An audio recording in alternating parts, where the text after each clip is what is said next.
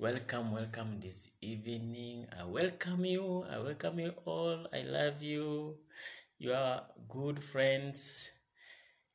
I love you so much. Thank you, Jesus. God, you are good. God, you are might.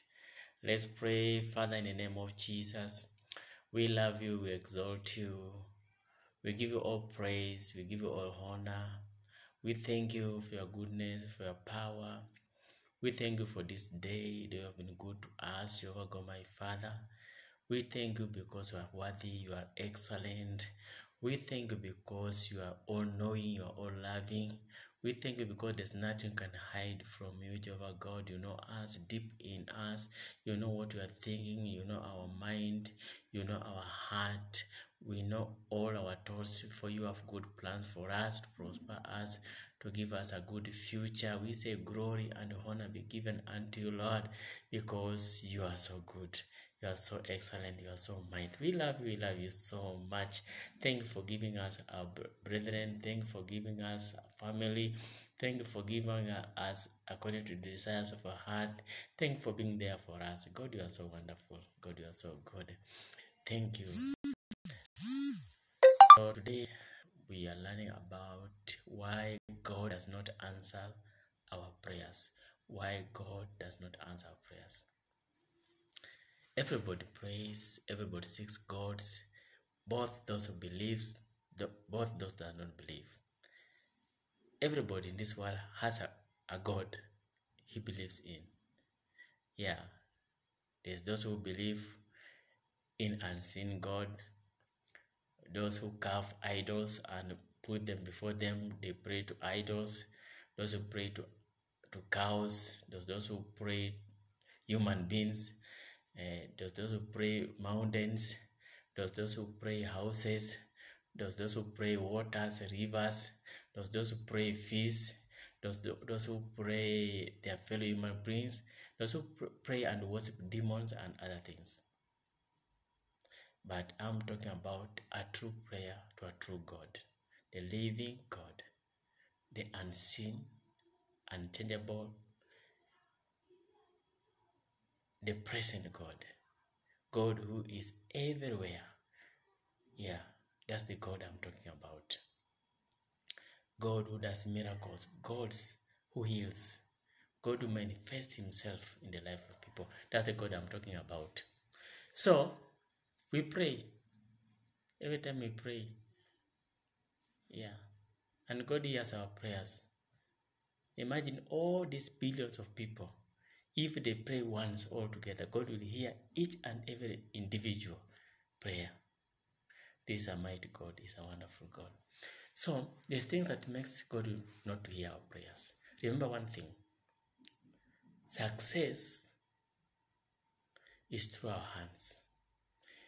And the word of God says, God will bless the work of hands. So when you are working, God will bless you because you are working. Yeah. When you give, God will bless you because he says, blessed are those that he gives. Their cup will be full and overflow. So God will bless you because you have a heart of giving. There's things natural God will do for us because in his word, it's written. The Bible says he'll bless the work of hands. If you're working hard, God will bless you. If you give to other people, you bless other people, God will bless you. You have more and more and more because you are a giver. That will happen. But apart from that, like life, God has given us life. He gives us free air. He gives us water to drink. He gives us food. Everybody, God cares for everybody. Whether you believe or not, God cares for you because he created you. He put you on this earth. But what we are praying, there's some things. Yeah, we need to communicate. Like in a house, when you have children, they don't have to eat. Yeah, so when food is there, they'll eat.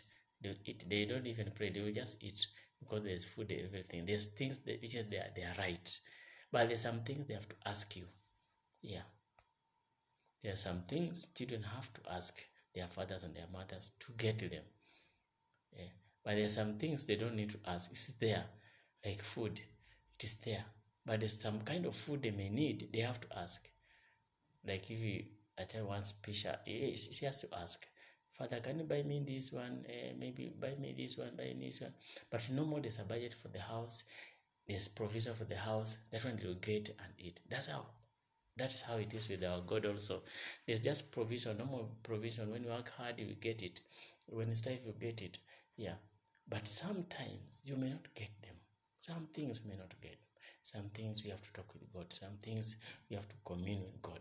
So there's so many people pray. They pray, they seek God, they go before God. Pastors, ministers, they pray, they seek God, but they pray amiss. Yeah. They pray amiss. There's one person whom God asked in the Bible what he needs, and he just told God, I need wisdom. Because if you have wisdom, you have everything. If you have knowledge, you have everything. If you have understanding, you have everything. Praise Jesus. Yeah. So there's some prayers when you pray, even if you pray and fast even 40 days, 100 days, God will never answer, God will never hear you. You will fast and die in fasting. You pray and die praying. God will never, never, never, never hear you. Yeah. And God will never, never, never answer that prayer. When we fight and make war among ourselves due to our lust in us, God will never answer those prayers. Yeah. You are going to mount to pray for someone to die. Do you need God to answer your prayer so that somebody may die when you are praying? And God says we should forgive. God will never answer that prayer. You will pray and fast, my brother, that person will never die. He'll be there looking at you and you'll be ashamed. Yeah. Some people will pray for other people to become poor. You pray for other people to become sick. When they have not done things that you please, you pray for them to become sick. That's war. That's fighting. Yeah, you pray for a pastor to die so that you may become a pastor. You pray for a boss to die so that you may become the boss of the company. Yeah, such prayers God will never answer. Yeah? When you wish bad things about other people, you pray against other people. Yeah, you pray for them to die. Do you need God to answer that prayer? I've seen so many pastors praying, cursing people to die. Eh? The children of the kingdom. Eh? Some pastors, some ministers have taught them that way. To go and pray against other people. When you do evil thing or somebody does not do something that pleases you, you go to pray for that person to die. Do you need God to answer that one? So the Bible says, when we make war and fight among ourselves, due to the lust is the evil desire. You desire something which is not good, like anything. You want something out of envy. That war in us, God will never answer those prayers. No matter how you pray, no matter how many times you fast, they'll never be answered. My prayer, my brother, my sister, you'll be praying amiss. Yeah, you'll pray cry to God, and those people you are praying against, they will continue and prosper. Even when they don't know God, they will prosper because they are doing the right thing. God blesses us through our action, through our works. He blesses us. It doesn't matter whether you believe or not, whether you are saved or not. God will bless you because you are doing the acts, good acts, but you never see the kingdom because you have not accepted Christ Jesus as your personal Savior. That's what you miss. But on earthly things, God will bless you because you're working hard. Yeah, you are blessing other people. You are doing good. God will bless you. God will bless your deeds. God will bless you. Yeah. But you miss, even if you are not prayerful, even when you don't pray, but you are doing the good acts that the Bible has talked about, God will bless you. You will prosper.